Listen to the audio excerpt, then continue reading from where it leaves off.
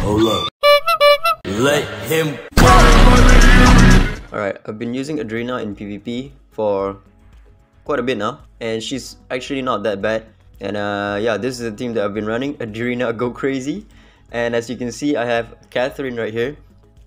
Depending on what the enemy is running, I either run Catherine or I run Abigail in that spot.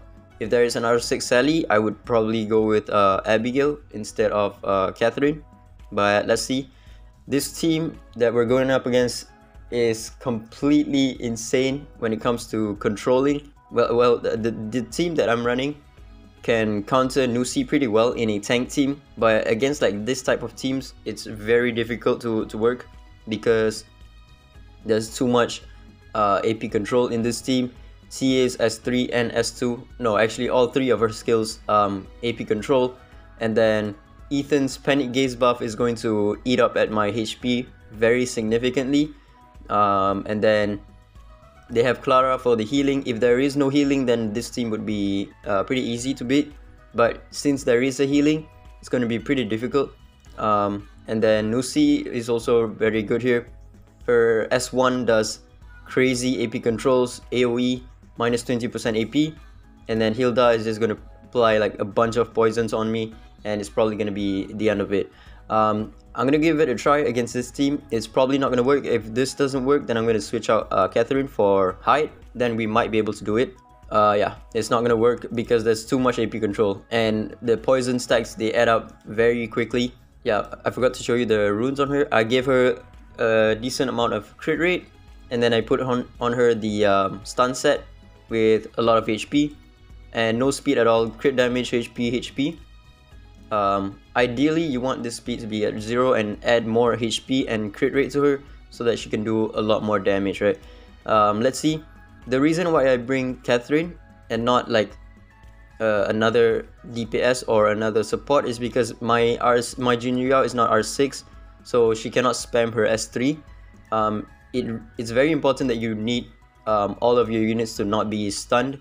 Otherwise, it would be kind of pointless to bring Adrina, because Adrina, she really relies on your allies taking a turn, and it's not just from counter attacks, right? Because counter attacks alone, they cannot proc her assist attacks. So let's see, this one we might be able to win. No, we still can't win because Hyde is R0. Yeah, even though we did 200,000 on Hyde, he's still R0. He gets soloed by Clara. But yeah, this team is very good against like tank teams that does not have any Genie. Against Cleave team, it's very weak because it's a very slow roll team, which does not have any defensive mechanics. I don't have a Cecilia right here to, you know, revive me, and the burst damage in this team is pretty much non-existent. So you're gonna go for like teams that are either full control, or this type of team we might be able to do it. But there is an R6 Sally and a Nusi. So this one might be a bit difficult, but I'm just going to give it a try. Again, if there is an R6 Sally, I would bring Abigail. But since there is a Nusi right here, I think I have to go with Hyde instead. And just rely on Jin Yu Yao to cleanse all of my stuns. Yeah, we still lost because of R6 Sally. Yeah, she didn't do any damage because we couldn't get any turn in. Because of Nusi, we couldn't get any turns in. Against this type of teams, it's pretty much guaranteed to win if I bring an Abigail, because this type of teams, there's not enough control, and also there's not enough damage to one-shot one of my units. So if I bring an Abigail, I can revive whoever dies, and the shield as well is not going to deplete over time. As you can see, it's almost 100% win rate against this type of tank teams, except for when there's a Genie in the team, because Genie will just one-shot one of my units every time she moves. And as you can see, 300,000 on Adrina, it's pretty good, but it's obviously not going to be an auto on manual, because this team takes forever to win, but it does win, and it's pretty consistent against this type of tank teams with like the Hyde, Cecilia, Jin Yao and stuff. She's pretty good. She's gonna apply the stuns like pretty consistently. If you're going up against R6 Jin Yao, then the stuns are gonna go back and forth. For the most part, it's gonna be fine because you have your own Jinyu Yao. So whenever she throws the stun back at you, then you can throw it back at her. Abigail is just a safe choice over here because of the shields she provides and also revives. Yeah, her damage is not really that much, but it adds up very fast, especially when the enemies don't have any HP balancing unit like Sally, or if there's no controls in their team. If there is a Nusi, then I would bring Catherine instead of Abigail, because Nusi just counters Abigail like very significantly, because whenever Abigail applies the buffs and Nusi strips all of the buffs, she will instantly get another turn, because the amount of buffs that Abigail provides is like 2. So whenever Nusi strips like at least 2, she gains like 50% AP. So yeah, the main DPS in this team is going to be Adrina, not Everett. Everett is more so for single target damage, and Adrina is more so for the AoE damage. As you can see, the HP ceiling decrease is coming in quite clutch whenever when the match goes on for quite a bit, because it's a tank team versus a tank team. Yeah, it's a very slow team, but it does work against like this type of tank teams. Let me try to find another tank team. Alright, let's try against this team. It's probably not gonna work because there is a Xuan Pin. I cannot tank a Xuan Pin. And also there is an R6 Sun Wukong. Sun Wukong is gonna do insane damage to my Ahmed, Everett, and also her, because he does not have type disadvantage. But it's probably gonna lose. Oh, we won. Nice. Adrina didn't do much. It was mostly just Everett and Jinyu Yao, but I think she did her job. And if you don't know, Xuan Pin, her buff that she provides from her S3 only works if that unit has type neutral or type disadvantage or type advantage. So it's not going to work if that unit does not have type advantage or type neutral. So the Tang Xuan just dropped because of my Jinyu Yao. My Jinyu Yao is now R5, so she does insane damage. With her S3, with her R4 and the additional stats that she gets from R3 and R5, she just does insane damage because of the HP sacrifice that she does, right? Jinyu Yao is nothing to scoff at. She's a damage dealer in disguise because of that, because of the Resonance 4, and yeah, she's just crazy. So yeah, if the enemy does not have any burst skill, Sun Wukong was not enough to burst me down, which is why we won that one. This one we're gonna lose 100% because of Tevers. Tevers is going to one-shot one of my units every time he moves, so it's not gonna work. Since there is a Nusi, I would have to bring in Catherine, because if that Nusi is on Tyranny set, I might be fucked, because he could perpetually stun all of my units, and Adrina is just not going to work. So I would have to bring in Catherine so that she cleanses, right? On her passive, she cleanses every turn that she takes, she cleanses 1 debuff. Because of Sally, the HP, what's it called? Oh, we won. Okay, yeah. The HP, ooh, look at that, 200,000, just about as much as Everett.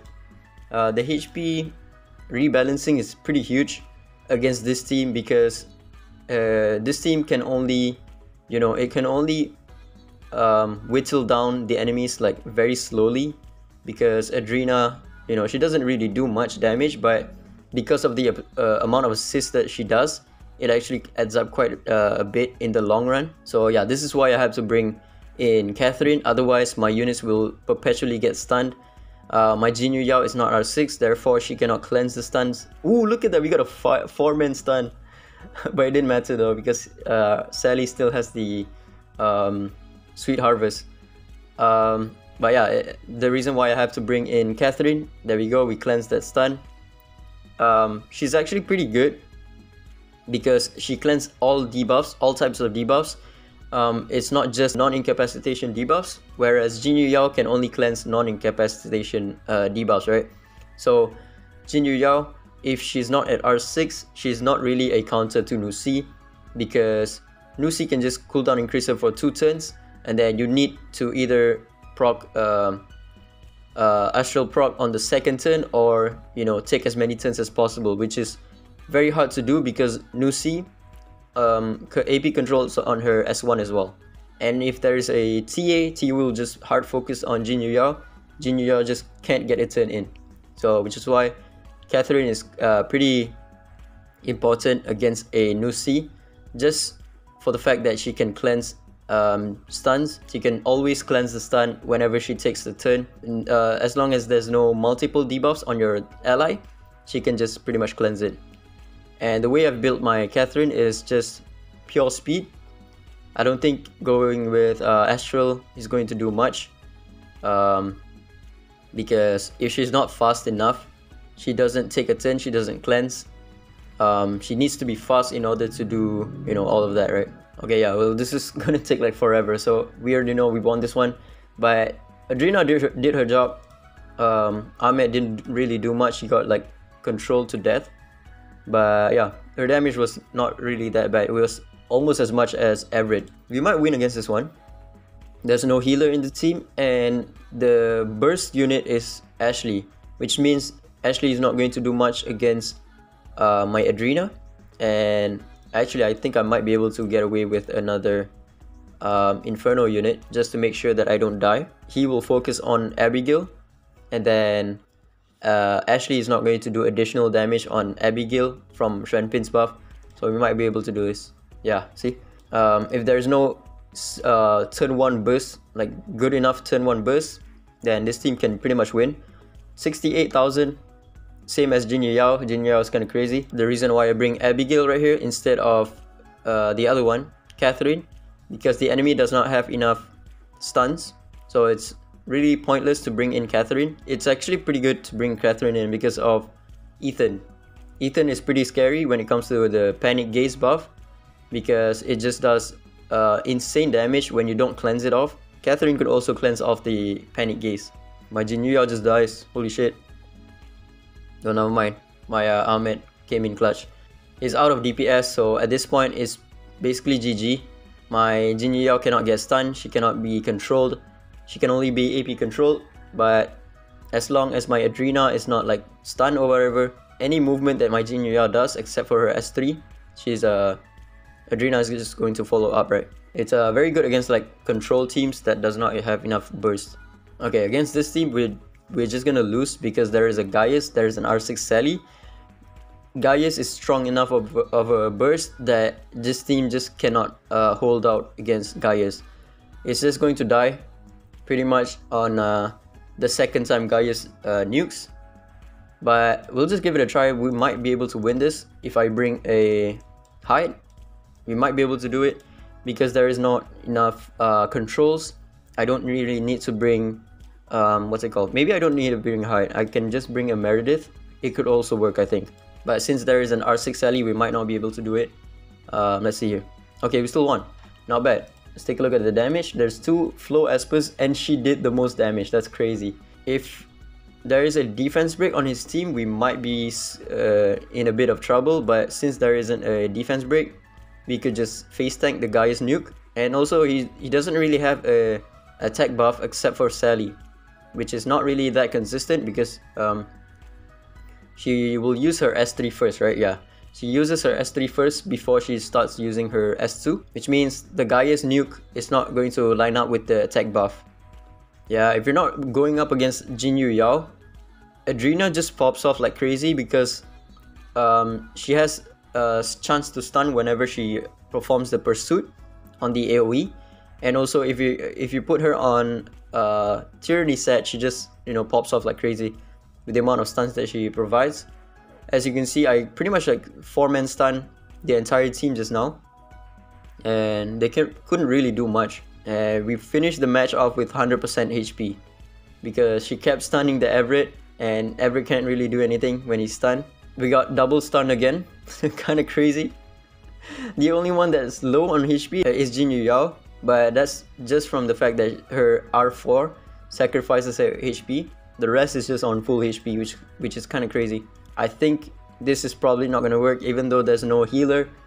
Ggez can just, you know, HP swap and then kill someone off. Oh, we still won! Let's go! What the hell? Not bad. 71,000, 85,000 from Everett, and then 53,000. I think we managed to kill off the CJ before he does his second nuke, because his first nuke is not going to do anything, right? If there's no defense buff or defense break. Let me see. Yeah, we even cleansed the defense break, so Ggez is not going to really do anything. Yeah, he didn't do anything. Single height left is not going to really do anything. Not bad. I didn't expect to win that one, but we managed to kill off the CJ before he does his second nuke, which means he cannot swap the HP, right?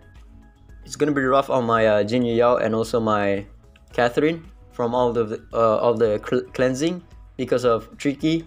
Tricky will just HP cut me, but since he's running a speed lead, we might not be able to. We might not be in that much trouble. Yeah, we still lost because we can't really do much against this type of teams, especially since he's bringing his own Adrina. I probably got like hard CC right there, and also, you know, from all of the cleansing that she does, Tricky is just going to HP cut her, and she's basically, you know, pretty much dead. We might be able to win against this one. Let's see here. Maybe not, but we'll just give it a try. Let's see. I don't think we're gonna win though. Yeah, Adrina did nothing. She got defense broken and then got one-shotted by what's it called? CJ. Yeah, we can't really cleanse all of that. Yeah, she got defense broken, and I think she's pretty much dead right here. Yeah, pretty much. Jin Yao, if she's not at R6, she doesn't really counter what's it called? Hilda that much, because even though my allies are sleeping, she doesn't get cooldown increase, and every time that she takes a turn, the HP, the poison is just going to eat up at her HP, and, you know, basically killing herself. This one is not going to work because there's too many debuffs for me to cleanse. Catherine and Jin Yao alone cannot cleanse that amount of debuffs. Against this type of tank teams, we pretty much guaranteed win. If I bring an Abigail, there's not enough stuns on the enemy team. My Jin Yao alone can cleanse the stuns with her S3, and then, you know, if the fight drags on for too long, Abigail can just put up the shield and then revive someone, right? There we go. It's very slow, but it does work. 300,000 more damage than Everett. Okay, so we found an R6, what's it called, Yamato. I think we still should be fine. I can just bring this team. I don't even remember what Yamato does. I think he does like S2 strips, right? Strips with like a very low chance, and S3 buffs, and S1 stuns. So I think I can just bring this team. I think I should be fine right here. I have 2 Inferno types, yeah. 2 Inferno types, and Yamato isn't really gonna do much against me.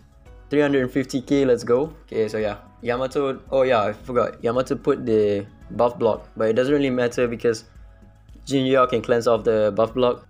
My Ahmed is getting perma stunned by Yamato. Yeah, when you're using this team, height isn't really a problem because Ahmed can cleanse off the HP ceiling decrease, and Adrina can deal with height pretty well because he's wind and she's Inferno. She has type advantage, and with Abigail in the team, even though Ahmed dies right here, she can just cleanse off, revive him and put up the shield, right? Look at that, we got another 3-man stun. If there wasn't a Jin Yao in this team, then we could just perma stun them forever, because, you know, the amount of stuns that Adrina does is pretty crazy. Her pursuit has a chance to stun, and then when you put Tyranny set on her, she has an additional 20% chance to stun as well. The defense break does help a bit sometimes, because, you know, Everett can deal significant amount of damage on enemies with defense broken. It does help sometimes, even though it's 1 turn of defense break. It does come in quite clutch whenever, you know, you line up the turns pretty well. Like, for example, if Adrina does the defense break on Ahmed, and then right after your Everett takes a turn, he does his S3, Everett is just going to nuke down Ahmed pretty well. Yeah, when it comes to tank v tanks with no controls, Abigail just goes crazy because her shield is crazy. She has a revive with 100% AP, and If you put her on Ocean Waves, she can just spam the revive and shield, and you basically become immortal unless the enemy has like a strong nuke to nuke down one of your allies. But if there's not a strong enough nuke, like if they're only running Everett or Hyde, then it's not going to be enough damage to burn down the shield that she provides. But yeah, that's the team. Let me just show you my runes real quick. That's my Abigail. She's on HP, speed, as much HP as possible, and speed as well.